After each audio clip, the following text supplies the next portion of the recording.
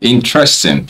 Governor Godwin Emefiele of the Central Bank of Nigeria, CBN, says he's having fun with the whole drama around his 2023 presidential ambition. Thank you very much for joining us. It's a Serious Matters on ONIF TV.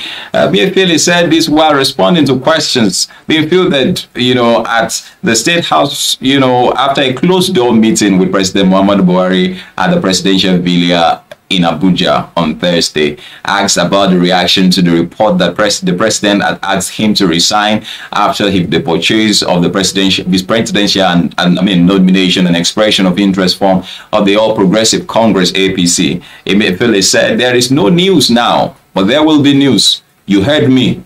I said there is no news, but there will be news." That's interesting to hear from an aspirant. But when told that Nigerians were anxious about his position, he said, "Let them have heart attack. It is good to have heart attack. I am having a lot of fun." Well, that's interesting. It's interesting for us to know the kind of person who intends to be president. I said it, that there must be something to all this ambition. These are people that we already have in power, saying that Nigerians can have heart attack. The people that you want to leave can have heart attack. What a set of people or persons who do not have the feeling of the people, who do not feel for the people. The governor of the Apex Bank has been under intense pressure since expression of his interest and nomination for his purchase that was picked on his behalf, triggering outrage as many called on him to step down.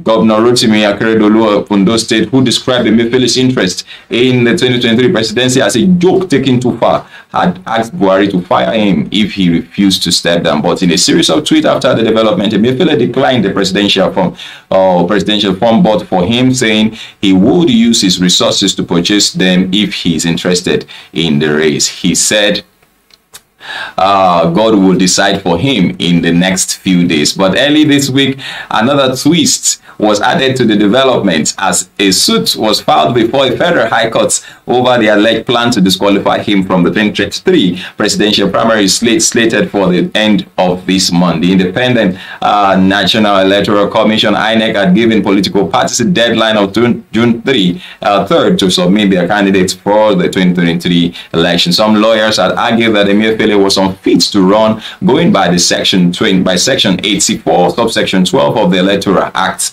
The section stated that no political appointee at any level shall be a voting delegate or be voted for at the convention or congress of any political party for the purpose of the nomination of candidates for any election. But in a document sent by reporters, Emefiele, through his lawyer, Michael Zekome, argued that he is not a political appointee, and by provision of the Constitution, he is expected to resign a month before February 25th, 2023 presidential election.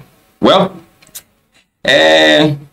he has also contended that a federal high court in Umuahia, had nullified Section 12 of the Electoral Act. Buhari had on Wednesday ordered the resignation of political appointees seeking to contest the 2023 election. The CBN governor was copied in a circular titled "Ministers, Head of Governance Agencies, Ambassadors and Other Appointees with Political Ambitions to Resign." On Wednesday, 3 of the 9 ministers seeking to contest the 2023 election quit the cabinet. That statement made by the CBN governor is way beyond a statement that should come out from such a person. And I want to drop your comment first before I'll make my response to your comments. There have been lots of comments being made, and this really just shows us what is on the inside. What is on the inside? Well, thank you for joining us. Thank you for watching. Please do drop your comments. Make them simple and civil. This is Serious Matters. My name is Olukunle Abraham. See you again. Bye-bye.